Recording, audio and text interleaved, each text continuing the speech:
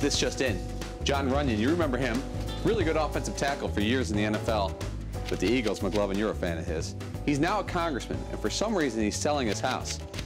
Beautiful house. Nice. Stately manor. Hopefully your last name or first name is starts with an R. Lovely kitchen. Nice. Look at that. Yeah. What, a 7 or 8 car garage? I mean, it's just it's a palace. There's a couple questionable things. One questionable thing, I'd say. There's his bedroom, and for some reason, he has a Westbrook fathead up right next to his bed. I don't know if there's not a Runyan one available, but that's kind of odd. Here's the highlight of the entire house. This is his bar. That's awesome. In his house. So you're saying the real estate agent is basically you're taking all Cowboys fans off the table immediately. Completely. All Giants fans.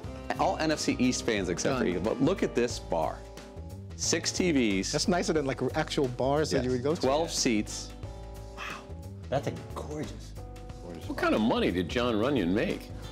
He had a good Isn't that the kind of thing you get after you become a politician? Now that he's in Congress, he's taking in all the dough. That's Congress money, not NFL money. That's not NFL money. That's Congress money.